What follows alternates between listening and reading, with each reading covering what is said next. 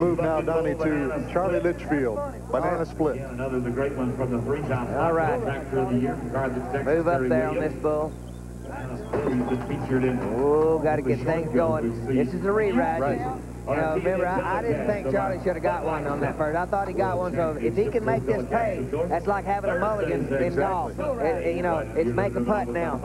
You had a mulligan, you get to do it again. Should be rid of the jitters. Should be rid of the jitters.